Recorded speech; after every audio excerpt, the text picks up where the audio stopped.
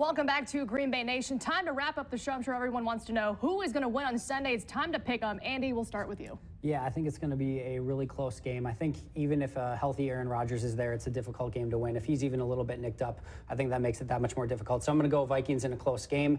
I think it's going to be very entertaining, but at the end, I think the Vikings just got a little bit too much talent on defense. And Marcus? I'm also going with the Vikings. I think that, everybody thinks about the defense when you think about the Minnesota Vikings, and rightfully so. They're really good, but that doesn't mean their offense isn't really good also. They've got great receivers. They've got Dalvin Cook. They've got a new quarterback.